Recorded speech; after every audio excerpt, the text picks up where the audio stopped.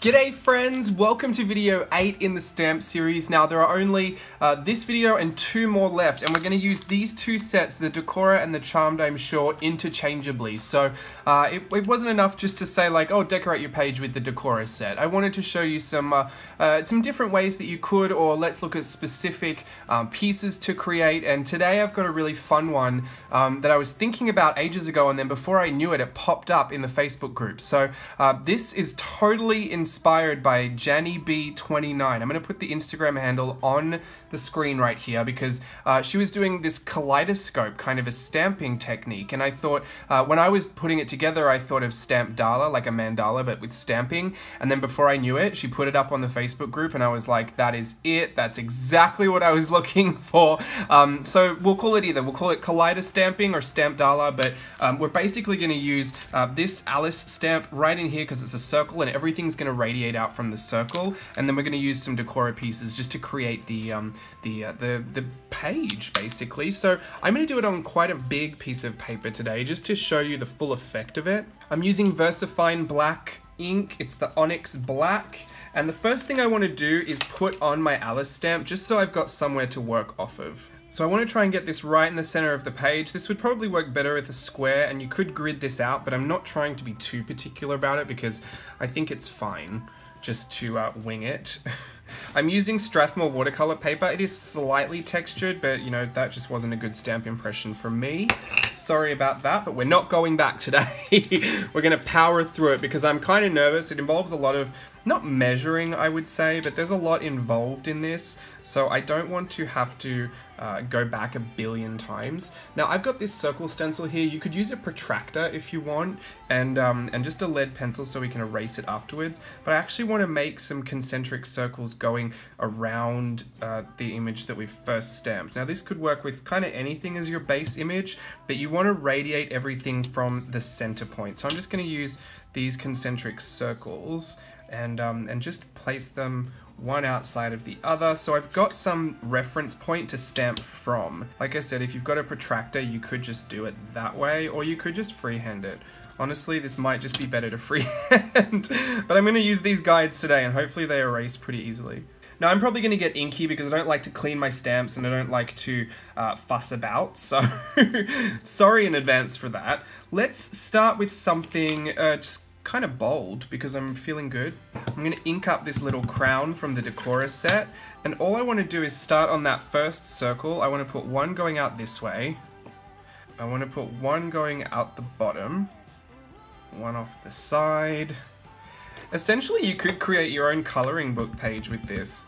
And obviously the combination of what you choose and where you put it and how many times you put it will make it completely your own, and I guess no two would really be the same, like a snowflake kind of. I want to put something else a little long as well, so I'm going to use the diamond, and I'm going to put that halfway between where we put those crowns. I'm trying to be neat and avoiding the ink everywhere, but I just know it's going to get messy. This is probably one of those things that you really just want to let go of all your expectations for, because not every stamp impression, unless you're an expert stamper, is going to be super crisp and clear. That's just if you're me, I guess, but unless you're an expert, you could get right to the end and have one stamp impression that didn't look so great, and you're just going to have to try and live with that unless you want to start it again, but I really don't think you need to. It's not that serious. I've got the really little sprout stamp here. Now I'm going to move to my second circle and place it in between the diamond and the crown. I'm going to place it in every spot between the diamond and the crown, but I'm going to go on that second tier.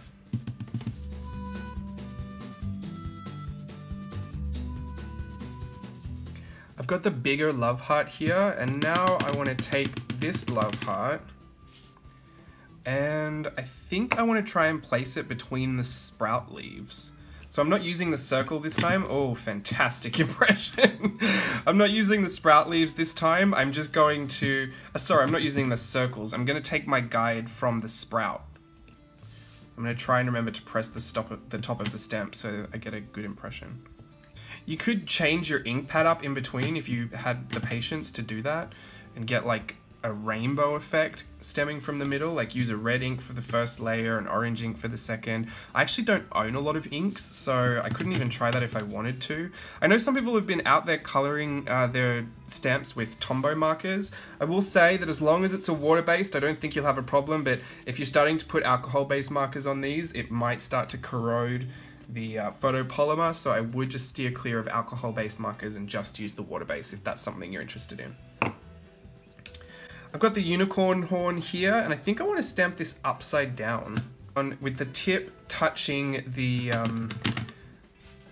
diamonds. So you can see that you actually don't need all the circles there. I would just have a couple just so you know where to get started, and then you can use your actual stamped images as the guide for where you want to place your next piece. I've got the little rose here, and I think I want to stamp the rose on the top of every crown. I also see a little gap underneath these little sprouts, so I think I'm going to put some roses on those as well. Because we've got an Alice in the middle, right? So she can be painting the roses red.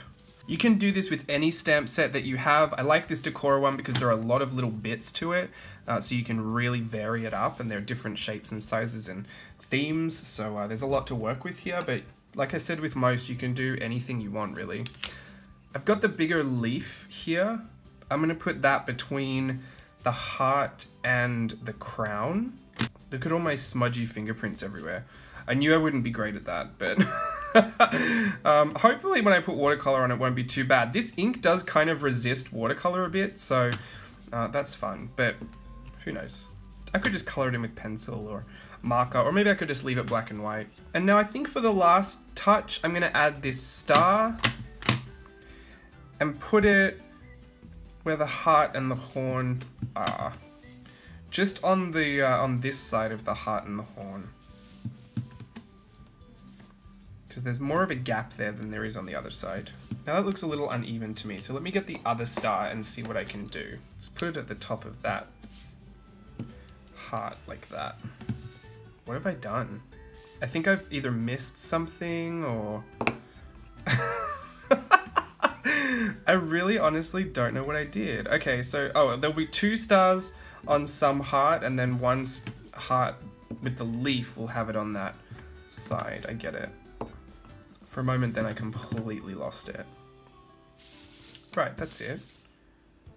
Oh wow, this is starting to look really off. I don't know what it is. I've done something, but I can't figure it out. Let's grab the little sprout again and see what we can do. I'm just gonna add it until it goes out off the page, then I won't have to worry about it. Look, let's put this sprout on top of the flower.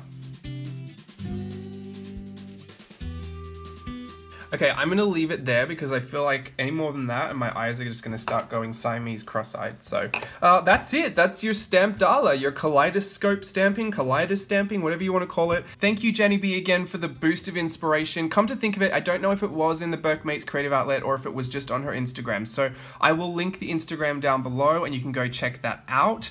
I hope it just encourages you to get out some of those stamps that you don't really use a lot and perhaps put them to some good use. You can really fill up a page quickly like this. If you stamped in a really light ink, maybe you could keep this as a really like watermarked background. That might look nice to journal over. You could just pull out some accents if you want. I'm going to not bother doing that. I just picked up a paintbrush, but I thought, you know what, it would be better if I just left it at this point because I'm going to start getting the urge to go over everything. You know what, maybe I'll try. I'm just going to try painting a little bit of a rainbow because I've got the Prima set here, so everyone cross your fingers and hold your breath.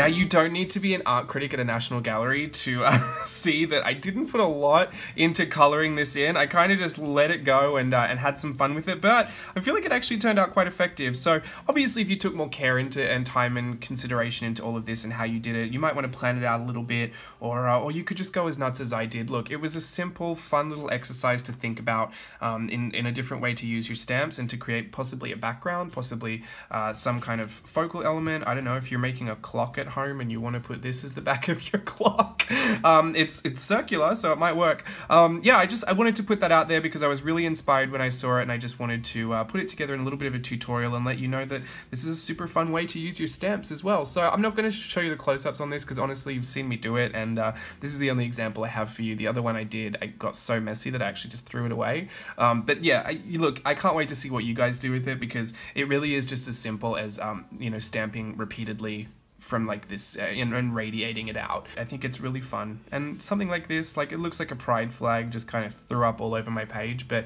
I'm not mad at it. Alright, so 2 more tutorials left. We've got one where we're just going to go through and make a lot of headpieces, and another one where I'm going to show you how to do a specific piece that I've already created, and we're going to go through the steps to create that again. So until next time, thanks for watching, bye!